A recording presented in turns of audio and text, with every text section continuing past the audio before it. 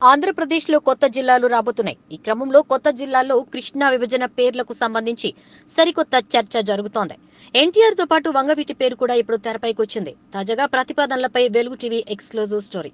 ప్రతిపక్షంలో ఉండగా వైసీపీ అధినేత జగన్మోహన్ రెడ్డి రాష్ట్రమంతా వేల కిలోమీటర్లు పాదయాత్ర చేశారు. పాదయాత్ర సమయంలో ఏ జిల్లాకు ఆ జిల్లాలో సమస్యలు తెలుసుకుని వాటిని పరిష్కరిస్తానని హామీ ఇచ్చుకుంటూ వచ్చారు. అలాగే కృష్ణా జిల్లాలో పాదయాత్ర చేసే సమయంలో పలు సమస్యలు తెలుసుకుంటూనే అధికారంలో రాగానే జిల్లాకు ఎన్టీఆర్ పేరు పెడతానని హామీ ఇచ్చారు.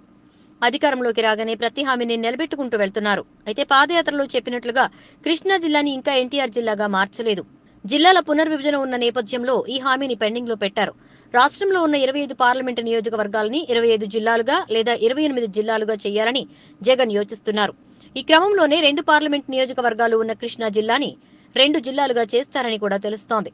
విజయవాడ, మచిలీపట్నం జిల్లాలుగా అవి మారనున్నాయి. అయితే పాదయాత్రలో ఎన్టీఆర్ పేరు పెడతానని హామీ ఇచ్చారు కాబట్టి ఎన్టీఆర్ పుట్టిన నిమ్మకూరు, పామర్రు అసెంబ్లీ పరిధిలో ఉంది. ఇక పామర్రు మచిలీపట్నం పార్లమెంట్ పరిధిలోకి వస్తుంది. దీంతో జిల్లా కానున్న మచిలీపట్నంకు ఎన్టీఆర్ పేరు పెట్టే అవకాశాలున్నాయని తెలుస్తోంది.